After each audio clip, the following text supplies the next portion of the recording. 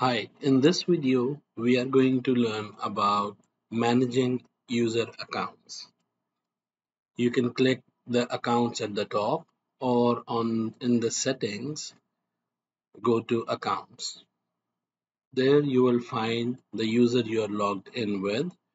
On the right hand side, you can see rewards and OneDrive sign in. If you would like your account to be synchronized with OneDrive, you can sign in here.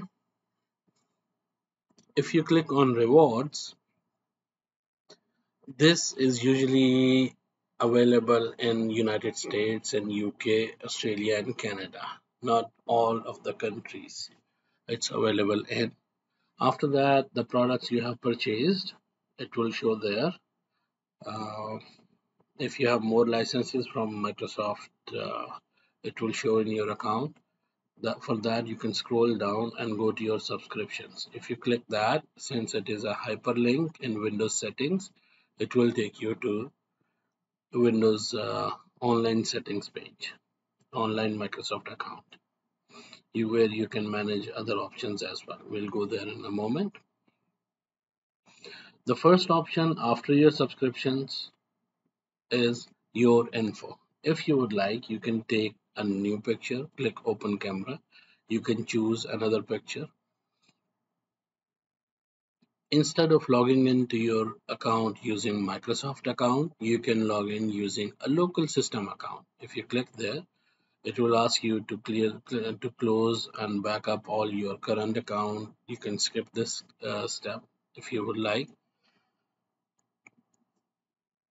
or you can manage the related settings. Go to manage accounts. We'll go back to accounts. The next option is sign in options. Under sign in options, we have four more options or four ways to sign in. The first one is facial recognition. It's currently showing my camera is not compatible. The camera of my laptop is not compatible with the Windows Hello.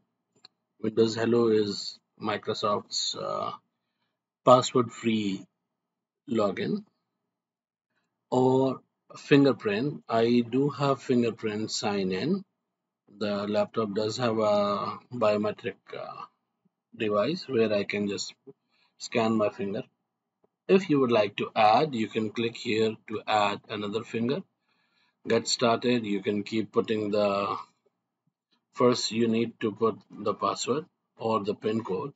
Now you can keep choosing the move the windows, sorry, finger, move the finger and put it back again. You can keep scanning it till it goes all the way. I will cancel it. If you would like to remove this sign in option, uh, you can remove it here. Again, to remove also you need to, okay, it's removed right away, but it should ask for the password. Maybe I recently entered the pin code, that's why I didn't ask. I will try to register again.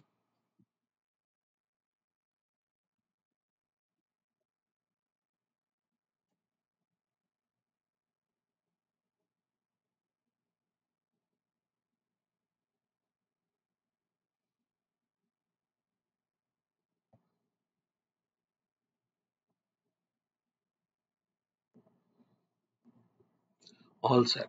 Now again my finger is registered that I deleted mistakenly. You can go to the pin option. There are multiple ways. If you would like, you can choose a pin like you log in with your phone. Instead of using a complete long password, you can use 4 or 6 numbers or digits to log in. You can even sign in with a security key. If you would like, you can sign into apps with a security key, even your email. You can use a physical USB drive.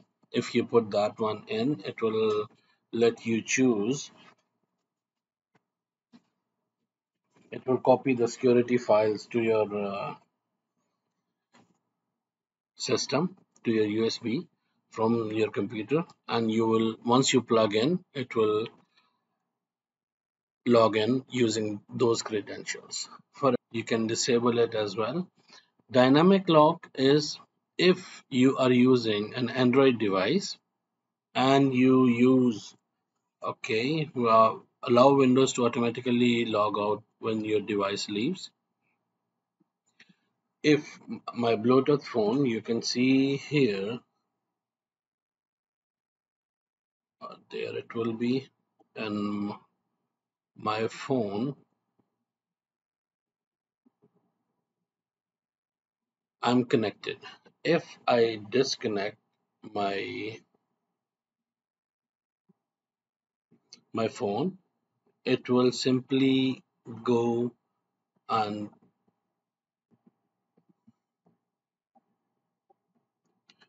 if I disconnect my phone, it will simply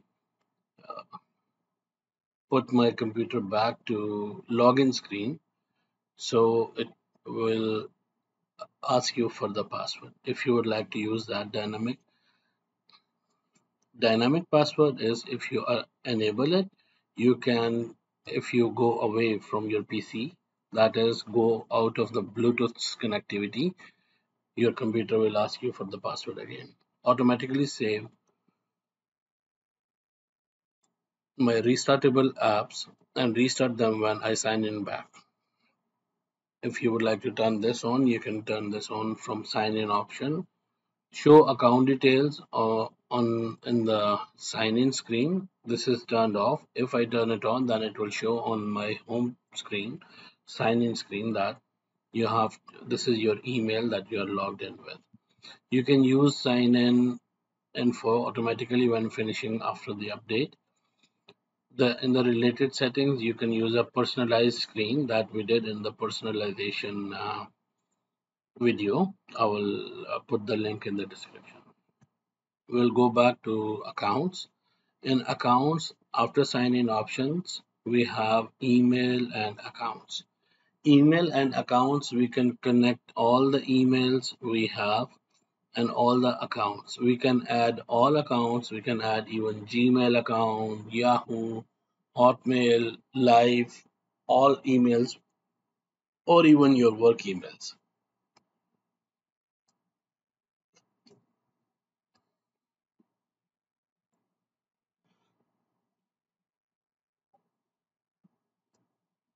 After that, you can sign in using family.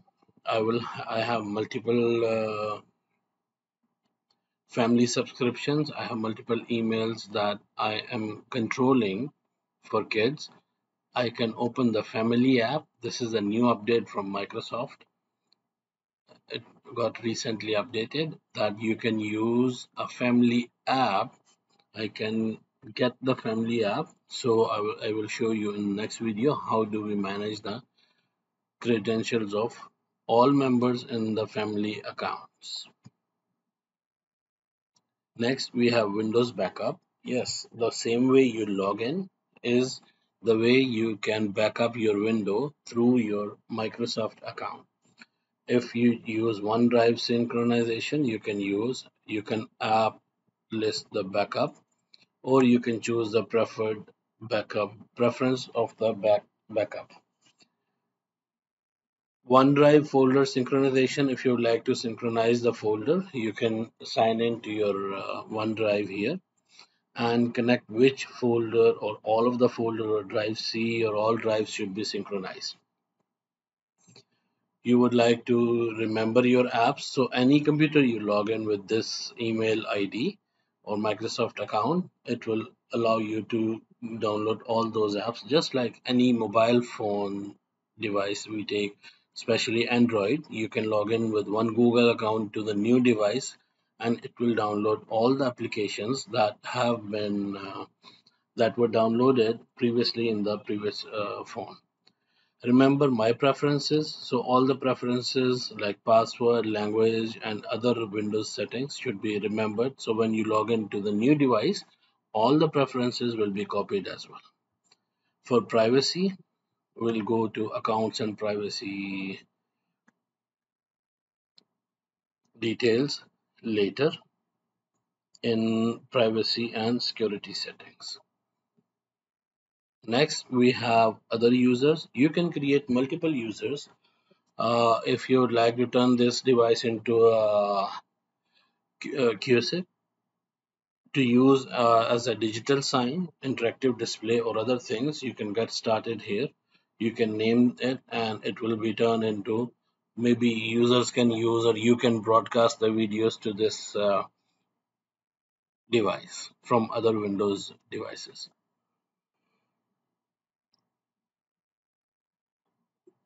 While adding account, you can add or sign in using another Windows or Microsoft account. So you can, that person or that email ID can log in using those credentials.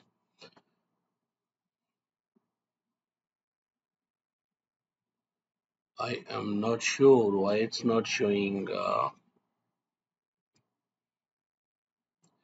The next is account access to work or school account. If you would like to connect your school account, you can simply click connect. Same way, you can add your school or work business. That one is using Microsoft Office 365 platform. You can log in using that. Then it will show you are connected to your Azure Active Directory AD. What are the local files or log files to be exported from here? If you click here, it will automatically export this MDM diagnostics files. These are mainly that are keeping your all diagnostic or error logging data. Next, you have create a testing account. If you would like, you can add an account. That will be a test account, not an actual account. Enter the test web. You can enter that.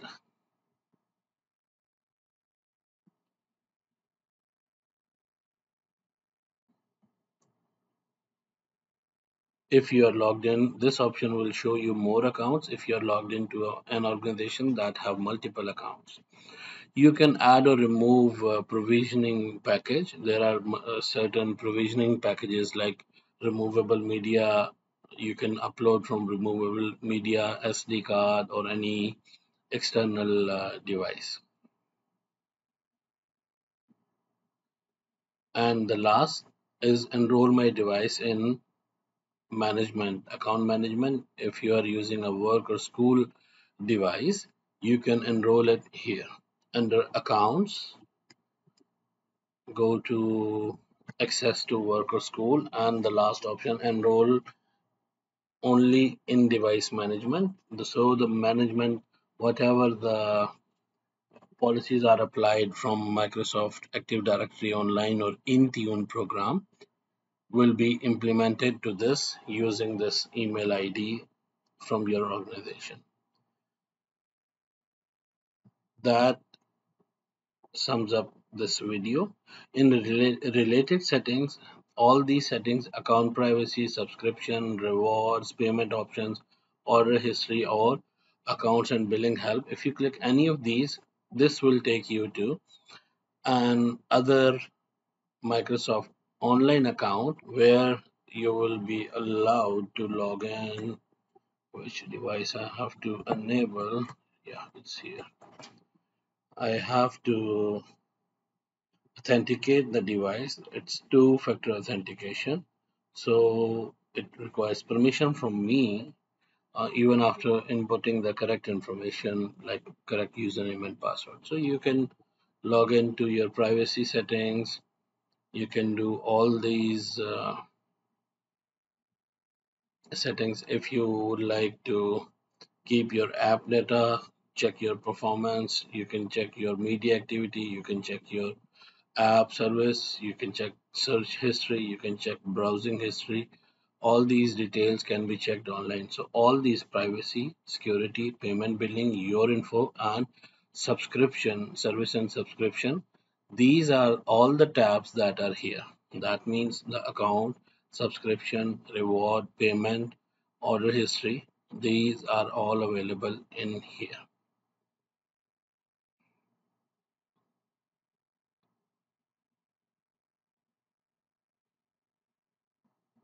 For next, we'll manage time and language, or languages, I would say. in the next video. See you then.